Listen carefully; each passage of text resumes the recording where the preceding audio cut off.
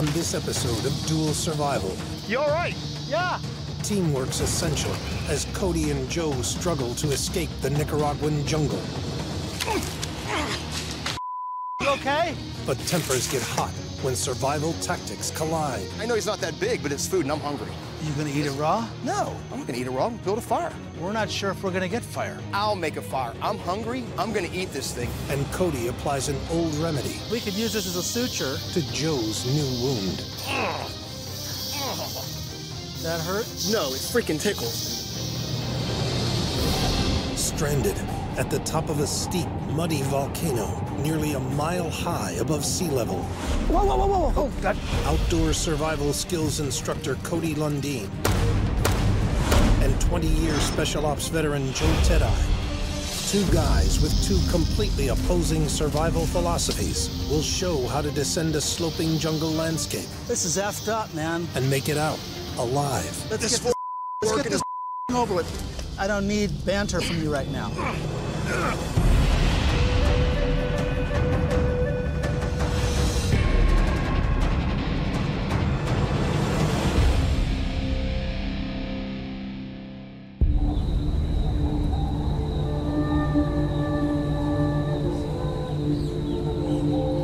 Nicaragua, Central America's largest country, and home to the dual volcanoes of Ometepe Island. On one side, Madeiras. On the other, Concepcion. These volcanic twin peaks play host to some of the harshest jungle terrain known to man. You've got poisonous snakes. You've got poisonous spiders. You've got trees with thorns on them that are 3 inches long. The terrain is unforgiving. You can die of hypothermia at the top and hyperthermia at the bottom. It's extremely prehistoric. This is Mother Nature on steroids. Every year, hundreds of adventure hikers seek to ascend the steep, muddy hills and drop-offs, which get more and more treacherous the further up they climb, often with disastrous results. You're at a constant angle. Your hips are hurting, your knees are hurting, your ankles are hurting because there's no flat area. 6 people have died in the last 3 years. Hundreds of people have been lost. In this scenario, after making it to the summit of Madeiras, 2 hikers become disoriented and separated in the thick canopy jungle. You get spun around a little bit, you start walking over here, walking over there. Before you know it, you have no idea where you're at. To make matters worse, one has fallen into a ravine and dislocated his kneecap. This scenario is one of my personal worst nightmares. You're on a volcano, one of your party gets injured, and you have to navigate through several different bioregions of crazy jungle to get rescued. It's a huge, frankly, scenario.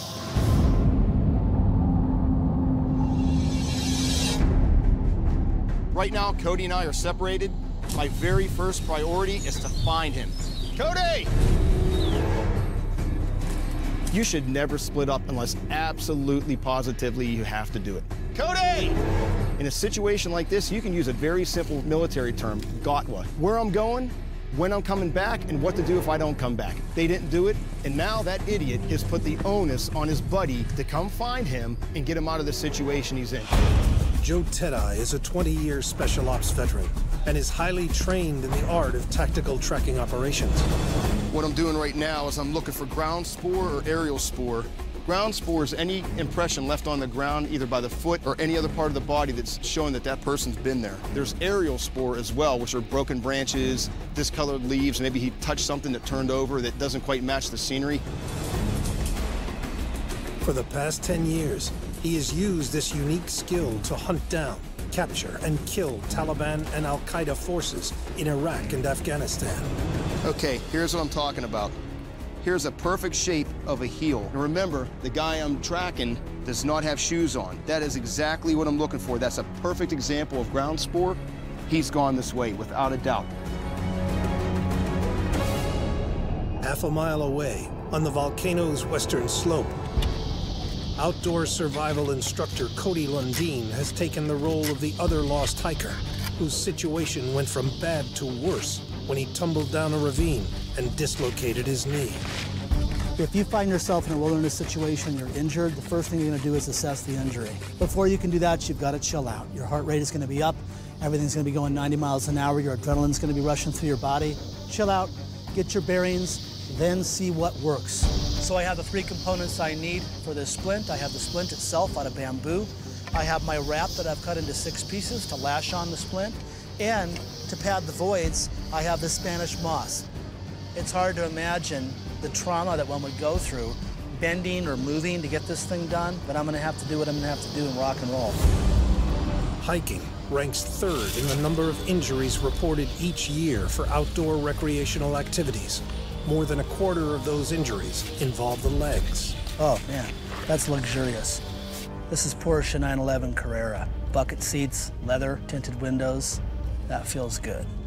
This is a huge challenge, and what's scary is, look at this. This is a devastating psychological blow to anyone who's injured in the wilderness when they realize, okay, injury stabled, my God, re-injury pending. This is real rough turf. You'd want to be on the salt flats with an injury like this.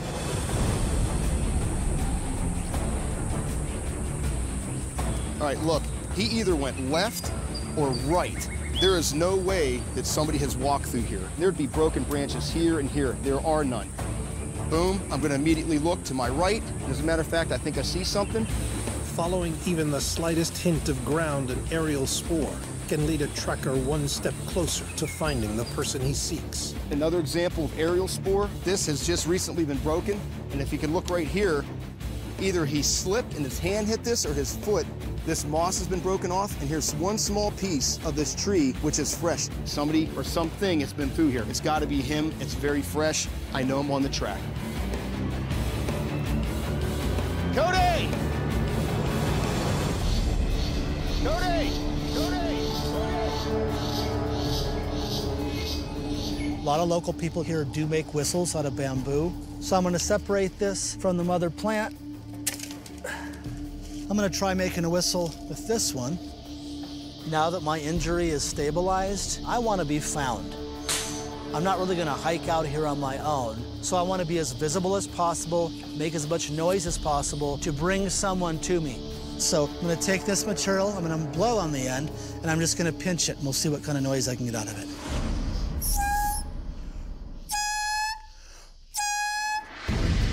Making a mechanical device to create audio signals has distinct advantages over relying on one's vocal cords to yell for help. That sounds like a dying duck, but better than yelling. The amplitude and range of the human voice will diminish as it becomes stressed, whereas the mechanical device will remain consistent through long periods of stress.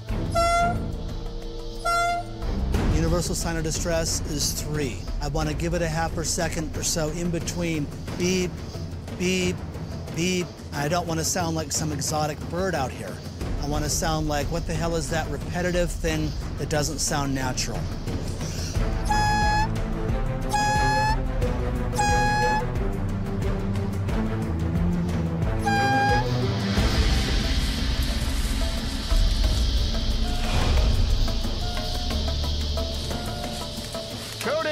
If you're not making an effort to be found, you're already freaking dead. When you're in a wilderness situation and you're lost or injured, it's usually a third-party rescue.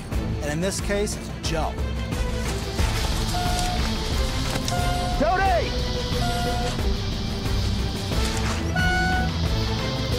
Cody! Yeah. You all right? Well, I've been better, but I'm all right. In special operations, you don't leave anybody behind, ever. Whoever shows up to the party comes home. Hey, can you see any way down besides right here? Because I can't see over this ledge. If you can catch that big root system coming down, you can bear hug it. There's a little ledge right at the base of that smaller tree, which you can anchor off on. Then continue to bear hug that root system down to a second ledge where there's a backpack. I can see the backpack now. All right, don't really have a choice. Let me tell you something, when you can't see your hand holds below you, your feet holds, that'll put a sphincter factor of about 10 on you.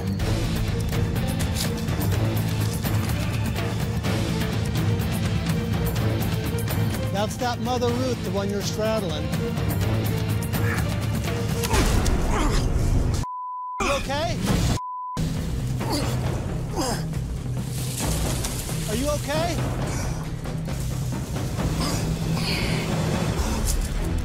Yeah, just hold on. Some of the dry and it looks like it's alive, but it's not. Climb down a cliff, I'm trying to find handholds. I get my feet underneath me, and the first thing I go to grab is a branch, and it breaks. Biggest thing when climbing, you always have to have 3 points of contact on a cliff, whether it's 2 hands and a foot or 2 feet and a hand, and I did. So that saved me right there. Cody, I want to throw this thing down. Is there a soft right spot? down here. There's a soft leaves right below where you're standing. We need to get that backpack. It could be a map exactly to where we need to go. So we need to get that gear to help us on our journey. Perfect. All right. You're looking at probably 14 feet down. All right. If you can stay in that track, you've got big roots on either side. There's going to be a good handhold coming up by your left foot. All right. Now by your left knee. Got it. God, dude. But I thought you were going to come tumbling down from up there. Good job. Oh, whew. Well, that's a badass splint. Yeah, I mean, I did the best I can with what I could, like you did on the climb. I'm pretty impressed with Cody's splint. With what he had to use in materials here, he did an outstanding job. Let's see what we got in this damn thing. We got flashlight, but it don't work. Oh, it does. It does work. Oh, nope. Look at that bulb's loose. The flashlight we're for sure keeping if we need something at night. Plastic bag. The sandwich bag is a container. Hunting and gathering cultures revolved around container use. Never throw away a plastic bag that's in good shape. What the hell is this thing? A mint tin or something? The mint tin is a container, and that's a container that can be put over a fire without burning up. All right, I think that's it. So a mint tin, an empty plastic baggie, A flashlight and that a works. D-cell flashlight. Yep. These things are going to evolve as we move. I really don't know what I'm going to use each one for, but the situation will present itself. The summit of Madera stretches up nearly a mile from the base of Ometepe Island. Okay. With Cody's right leg completely immobilized, there is no chance that he can descend its thick jungle landscape before dark. We're going straight down here. We're going down there. Yep, that's the only way to go. This way is steeper. That is impossible. Priority has now become finding a suitable place to make camp for the night and a water source for rehydration. Okay, good. I don't have mobility, and I'm burning up in this thing. Here. Let me put it in the pack. Right now, Cody is definitely at a deficit. We've got to come together as a team, find a way to get him down here safely and me safely, and come out the other end alive.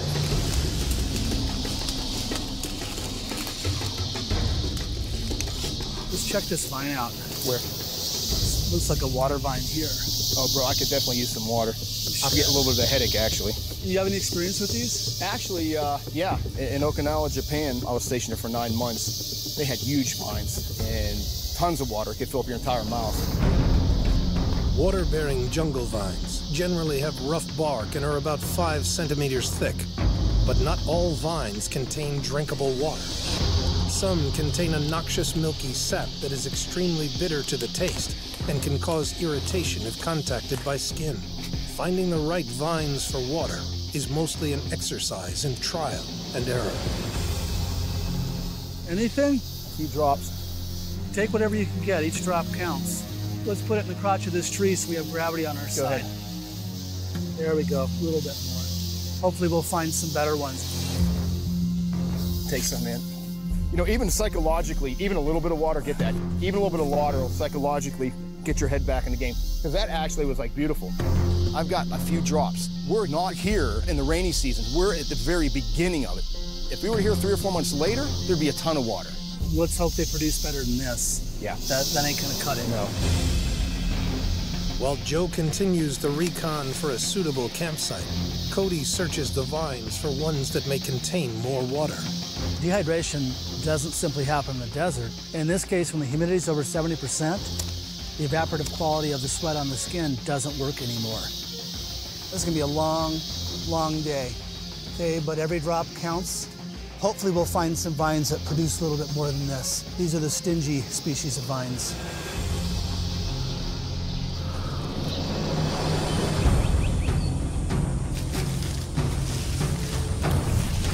Cody! Yeah, over here. What'd you find? Let me give you a quick sit rep and let you know what's going on. Sit. Why are we doing sit-ups? No, sit rep. I don't know what that means. Situation report. Kind of like give you an idea what's going on. Oh. Anyway, there's Cliff. Where have you been? Huh? Look at your arms. Yeah. What happened there? Well, dude, there's black palm, and it's literally like 3-inch needles sticking out of trees, and they're black, and they don't bend. They look really cool in a way. Oh, yeah, real cool. It burns like hell from my sweat. We'll have to deal with that one later. So what did you find? What we have, cliff all the way along to our right. It's not cliff to our left, but it's too steep for you to navigate. We're just going to follow this finger straight down. It's going to get thicker, but there's nothing we can do, man. You have to suck it up. Well, here, have some water. Is that all from the vine? Yeah, that's it from the vine. But see how the bag is compromised in here? It's dripping. There's a little pinhole here and here. This is now just a collector. It's not a container because it's screwed up. So unfortunately, we can't carry anything in this. So you get first bottoms up. With their only container compromised, Cody and Joe will have to hydrate as much as they can before setting out to build a shelter for the night. Go ahead and chug it. I've had my share. You sure? Yeah, chug it up. Better in your body than in the baggie.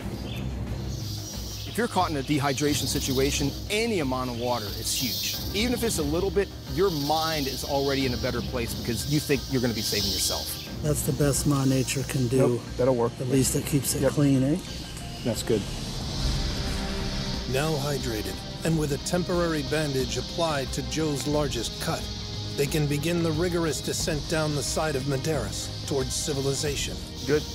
Good. It's going to get a little bit steeper right here, so slow the pace down. Watch out for that hole. Whoa, check this out. Look at this. Look at these leafcutter ants. It's amazing how they can freaking carry that kind of weight. Yeah. Check this out. Yep. Look at this monster. Look at that. That's the ant head. He's got some pinchers on him. Yep.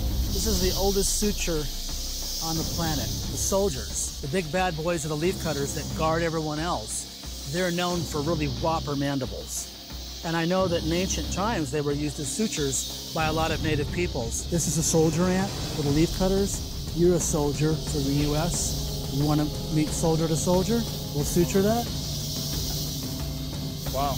I'm looking at this ant walking on the ground with these giant chompers. I'm like, you want to suture me with that thing? Are you kidding me?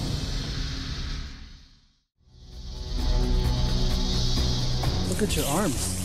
Yeah. What happened there? There's black palm, and it's literally like 3-inch needles sticking out of trees, and they're black, and they don't bend. Any breach of skin tissue in a hot and humid jungle environment opens the door for infection and sepsis, which can be fatal without proper medical attention. Whoa, check this out. Look at these leafcutter ants. We could use this as a suture. Take it on both sides of your wound. It's going to clamp down on your flesh. All right.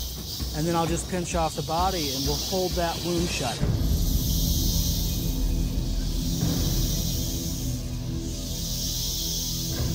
All right, I'll give this a whirl. Have you done this before? No. Great. I know you can use maggots for cleaning out wounds and debriding wounds, but I never knew you could use an ant to suture a wound. Never heard of it before. There we go. Oh. That hurt? No, it freaking tickles, dude. Definitely. You ready for a couple more? Yeah, just get it done, man. This ain't like something I stand around and do all day. This thing hurts like hell. It's like a bee sting, but you can actually feel the ant clamping down almost like a staple. And as it's doing it, it's stinging you like a bee. Oh, he's not cooperating.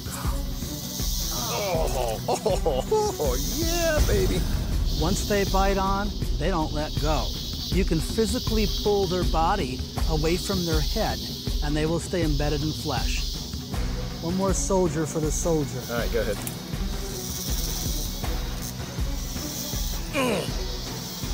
You know, I stitched myself up one time in Iraq. This was completely different. But I have to admit, in the field, you have to do what you have to do, and this worked. Well, let's put that leaf back on. Using an ant to suture, that was a first, for sure. I didn't know there were ants with pinchers that big. Size does matter. In this case, it does. All right, I'm good to go, man. That's tight.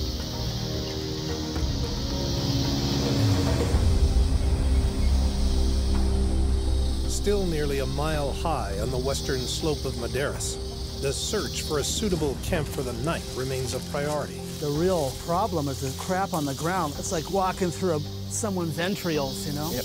In a thick jungle plagued by overgrown vines and plants with 3-inch long spikes, movement in the dark would not be an option for a pair of hikers with no injuries. But Cody's immobilized right leg makes the situation for him and Joe even more desperate. We've got a nice clearing here.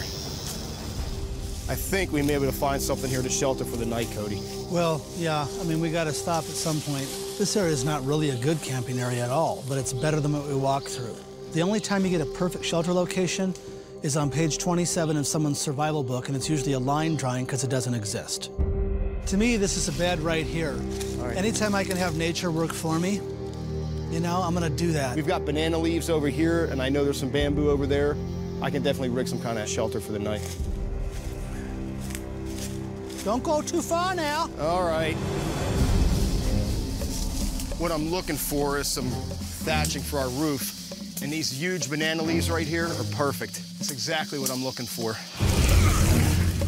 With an abundance of resources in a small area, Joe gathers all he needs to build a bamboo and thatched roof shelter in a short amount of time. These are way above normal in size, and that's exactly what I want. I'm gonna let nature do my work for me. Instead of cutting down 20 of the small ones, I can cut down 10 of these. Banana leaves can grow up to 8 feet tall in Nicaragua, making them the perfect material for roof building. This is like nature shingles. This is exactly what we need in case it starts raining. I need about 10 or 15 more of those.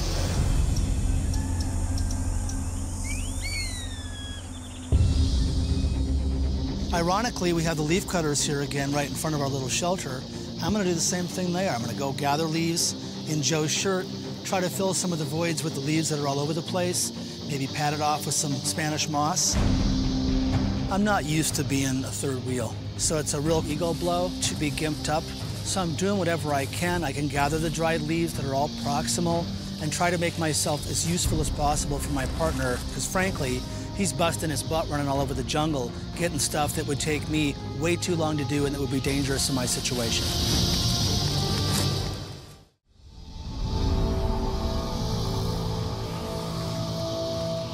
What I'm gonna do right now is gonna gather some bamboo to make our shelter.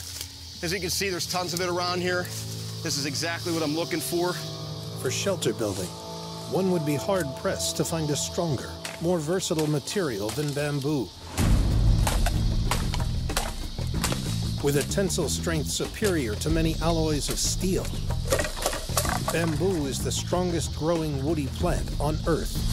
We're very lucky to have all of these resources close by. These things are within arm's reach of us. Unfortunately, I don't have a hammer and nails, but Mother Nature's gonna supply that. I'm gonna use vines to tie everything together. Now check this out. You have an area that an animal, without a doubt, has been walking through here. I mean, you can look at the ground's been pushed down, and what I'm gonna do is I'm gonna use this piece of bamboo, and I'm gonna make a V-trap. Basically, I'm gonna split it and use the kinetic energy getting back to its original form to snare the animal. Cody and I are tired, and we need to replenish our calories. This is a target of opportunity I cannot let go by. Here's an opportunity for me to put a trap to work for me, and you know, I might get lucky. The average person burns about 90 calories per hour by simply walking. Vigorous activity at high altitude can easily turn that number into 500 calories per hour. We've got to find some kind of food. And I'm not talking about eating plants. We need some protein to give us some energy. Without those calories to fuel our bodies, we are gonna get weaker and weaker, and we're both gonna become casualties. The trick is to split this all the way down to about right here. The idea is to split the bamboo, put a twig in between it, hang the bait off of it. As the animal takes the bait, the bamboo will slap shut and snap its neck. The two pieces come together, we'll definitely catch it. I need a trigger in here, which I can make with another piece of bamboo. But what I need is a piece of string. What I am gonna use, and I have on my shoes at all time, is 550 cord on my boots. These right here, I've replaced this with military grade 550 cord, and inside of it there are 7 filaments. Each one holds 50 pounds, plus the casing which holds 200 pounds. 50 times 7, 350 plus 200, 550 cord. Paracord, or 550 cord, was first used by the U.S. military during World War II in the suspension lines of parachutes. There's the filaments inside the 550 cord. I'm gonna gut my shoelaces, and I'm gonna use that to make the string for the trap. Once on the ground, paratroopers found it useful in almost any situation where light cordage was needed, such as attaching equipment to harnesses and vehicle racks. And there you have it. And if you look, you will see 7 separate filaments. Each one holds 50 pounds. You could set out 20 traps and not catch anything, or you could set out 1 and get something. But I can tell by looking at this trail, this animal has been by here recently, and I would say within the last 6 to 8 hours. This is the trigger. I'm gonna use an end-of-line bowline to attach a wild grape that I found as bait. You could definitely smell this. It's extremely pungent. It's very juicy. Anything in this area, it'll smell it for sure. Bamboo is extremely strong. When you separate it, it goes right back to the way it was with a lot of force. Right there. Don't even sneeze. Trap set, it's good to go. I've got to get back. The sun's going down. Cody's waiting for me, and we got a shelter to make.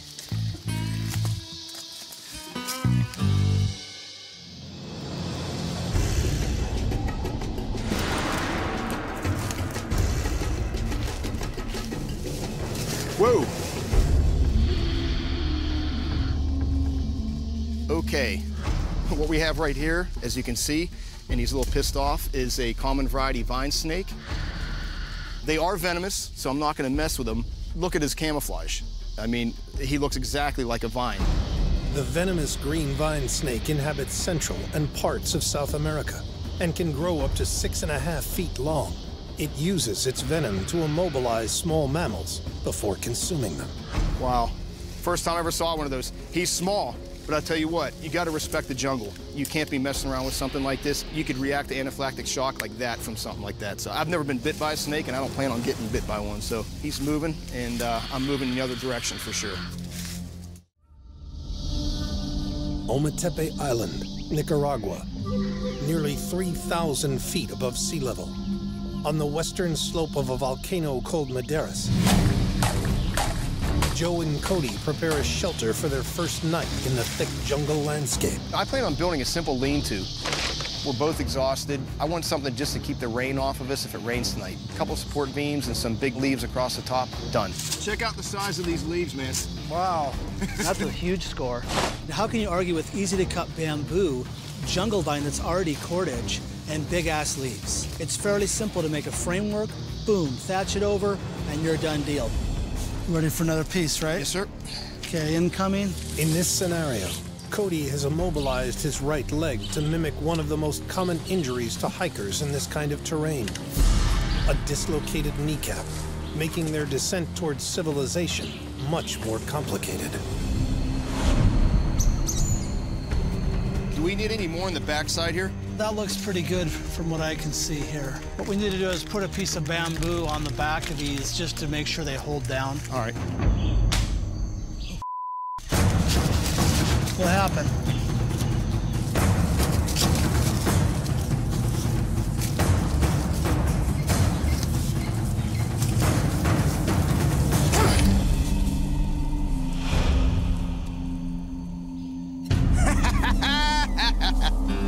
Joe's V-trap has snared an agouti, a type of rodent found in South and Central America and the West Indies. Agoutis are valued for their meat and considered a luxury food in Nicaragua. That trap, no doubt, broke its neck. It was already dead when I came up, or I gave it a good whack. What the hell's that? It's an agouti? What's goody about it? No, agouti. Agouti. I mean, I know he's not that big, but it's food, and I'm hungry. Are you gonna eat it raw? No, I'm not gonna eat it raw. I'm gonna build a fire. What's the matter? Cody, all you gotta do is build a fire. I thought you'd be like ecstatic that we got some food to eat I am here. psyched, and I don't want to piss on your parade, but we're not sure if we're gonna get fire. Well, you're the master of fire. Let's see you do your magic, brother. With what? I mean, we haven't really discussed You know what? that. I'll make a fire. I'm hungry. I'm gonna eat this thing, and I'll share it with you. But I'll make a fire. We're gonna eat this. Cody's been doing this for a long time, but you know what? I have my own ideas and my own philosophies. We don't have any matches. Everything here is moist. The only thing that I am thinking of right now is using the flashlight somehow to make a fire. So the first thing I gotta do is get the bulb out. I've got an idea, but it's gonna be a one-shot deal. What we're gonna do is I'm gonna take the flashlight bulb out. We've got to break it without breaking the filament. Use the filament to start an amber, to start a fire. Okay. Here's the killer, though. You've got to break the glass on the bulb without breaking the filament. Incandescent light bulbs house a filament of very fine tungsten wire, through which an electric current is passed.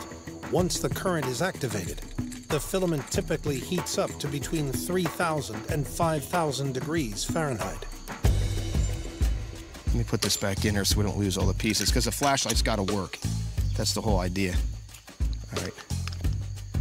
Here's what we need right now is a flat rock, and I'll use my knife to break the glass without breaking the filament, but it's got to be flat. I need a rock, something hard. Well, I'm not going to hobble around and look for a rock. Tell you what, hold this. Let me go find one. Okay. Finding a dry enough fuel source for the tinder is going to be challenging, even for an experienced fire maker like Cody. Fire is one of the 4 sacred elements for a reason. Not only is it an awesome tool and you can do billions of things with it, it's a big psychological hug. So in this state, if you were out tracked with your buddy in a wilderness scenario, and you could get fire in a safe setting where you didn't burn down the jungle, it's a huge psychological boost to survival, and that is everything in a stress situation. What I'm doing is I'm taking down and stripping this inner fiber, and I'm anchoring the base, and I'm making the typical bird's nest. There's my framework, and I have a little pocket there that I'll fill with the sweet stuff. I don't know what's gonna happen with this ignition source. Either it flames up, like if we had a match. Also, it could just ember out, like if it was done with a bow drill or a hand drill. Since I don't know what the heat source is gonna look like, I got a plan for A and I got a plan for B. Bringing back food is a good thing if it's edible, and it's not in this state. So the pressure is on Joe to make this fire. This is the rock I need. Otherwise, that agouti ain't so goody.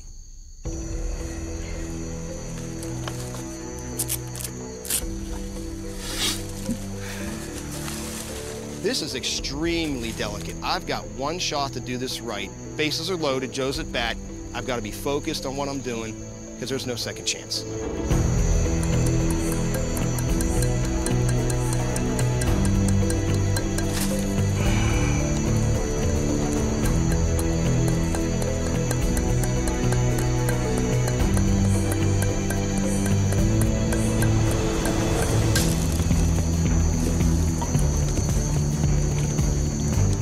All right. Boy, it's real. I believe the filament is still there. As a matter of fact, it is.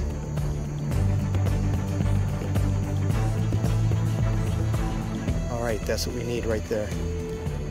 Got to be very, very careful. That filament is thinner than a hair by at least half. All right.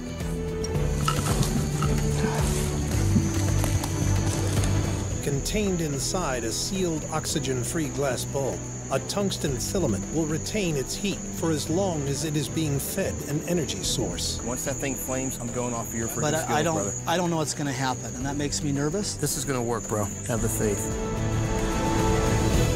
You ready to rock and roll? Yep. On the count of 3, the snipers pull their trigger. 1, 2, boom. Right. All right. This is the proverbial one-shot deal on this. This tiny little filament is gonna glow for a fraction of a second. If we don't transfer that heat into the cotton on my wrap, we ain't getting fire. It's that simple.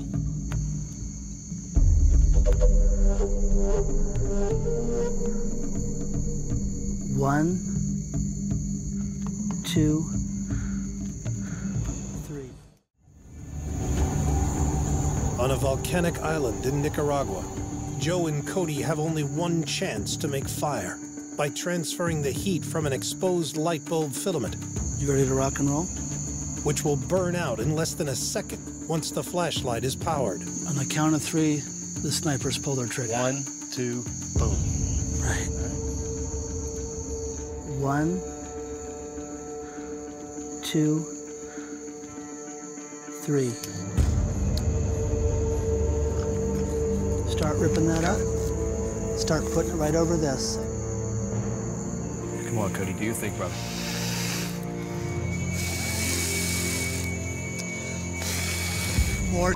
Got it.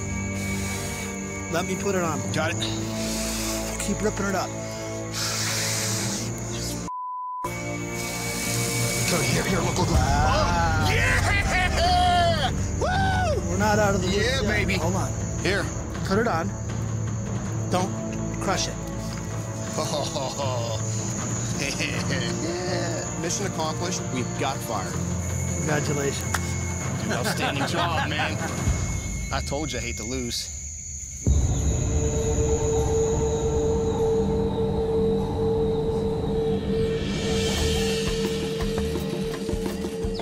You ready to eat this thing? You betcha.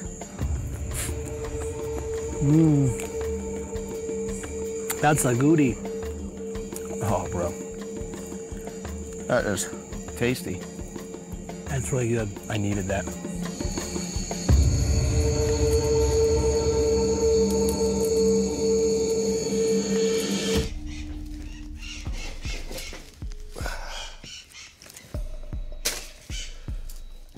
I'll get right down here. You know, I don't know about you, but I'm just getting eaten alive by mosquitoes. And they're itchy as hell. I was looking at these plants over here. See that one right above that kind of deadish log up there? That's actually a natural bug spray, bug repellent. Oh, for so real? Let's grab some of that Yes, before for we sure. go. Want to take it up by the root or just? No. You Just don't the need leaves? to kill the plant. Just All take right. the leaves off it. Let it continue to grow. All right. The peeper plant can be used as a topical insect repellent. You can actually put it in your mouth, chew it up, and apply it as a poultice, or just rip the leaves up and put it topically on the skin. Has a real pungent odor. As I said, just grab a leaf, smell it. Take it in your hand, smell it. Oh, wow. It's good stuff. Very aromatic. Yeah. I put that peeper plant on my leg and my bites as an insect repellent. But after 15 seconds of putting that stuff on, it actually reduced the amount of itching. 6, 7, 8, 9, 10, 11, 12, 28, 29, 30. I got, Yeah, whatever. none. Dude, how in the hell could you not have your feet getting bitten? You don't even wear freaking shoes. I'm not providing habitat for them. It's a nice, moist, dark habitat. Hammer, hammer, hammer, hammer. With me, they got like the desert. Over centuries, Ometepe Island has evolved into a landscape of tangled vines, dense thickets, and steep, muddy drop-offs.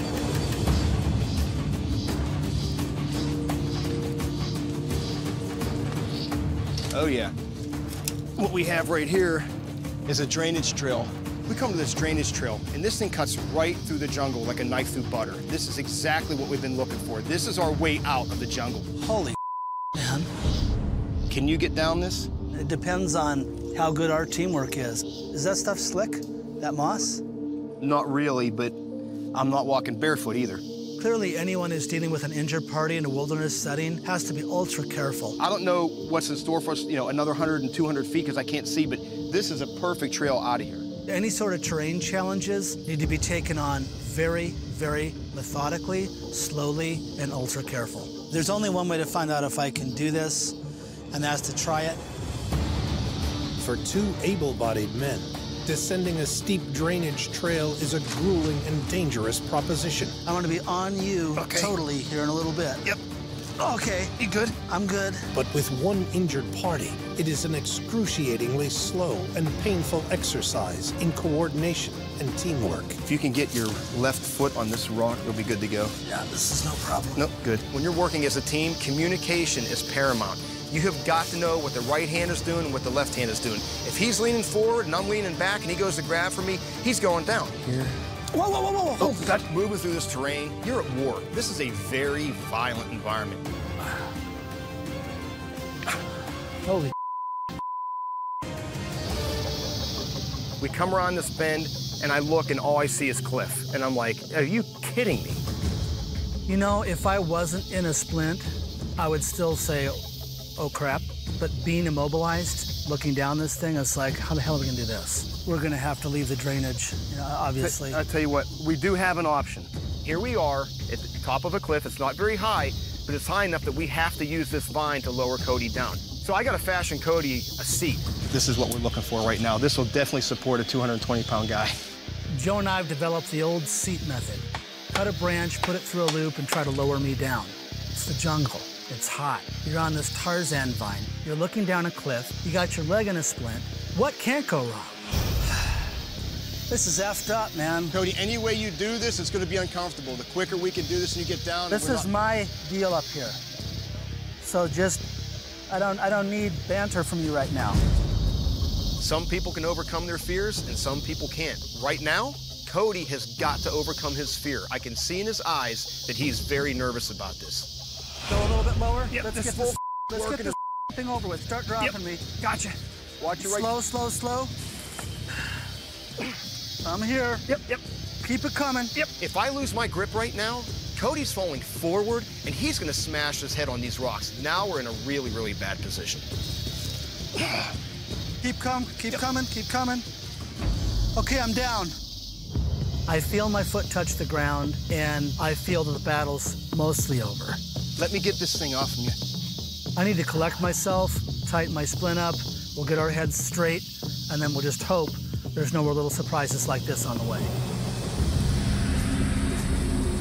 Below the drainage trail, the terrain is more forgiving and allows for a much quicker descent, even with Cody's immobilized leg.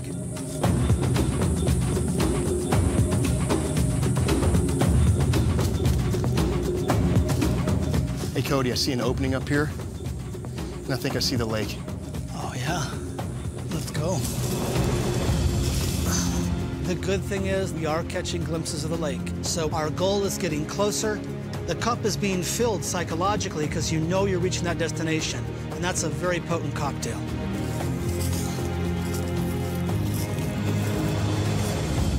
Wow. Cody, I see smoke down there. Look, right over top of these tree lines. Yeah. We're red hot, man. Yep, not too much farther, brother. Let's do it.